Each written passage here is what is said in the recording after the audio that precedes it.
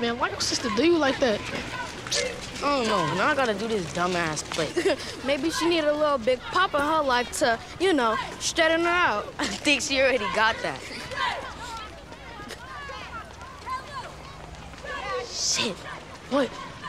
Man, that's the dude.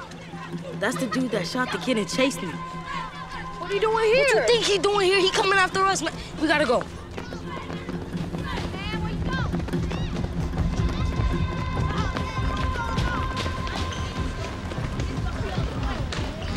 Man, where we going? We'll be safe in the auditorium. Auditorium? Get your ass in there. Come on. Mr. Williams! So you've answered my prayers.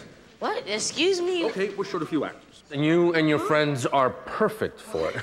Come on, Kev. I don't even know what he means. Guys, listen, I promise you. Super important parts.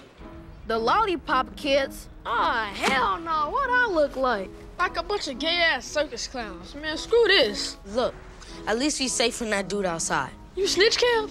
Man, what I look like? Don't ever ask that question again. Why you coming after us? Sus as hell, man. Him showing here. Man, you in this shit too, Papa? Just saying. Well, don't. Yo, chill, Kev.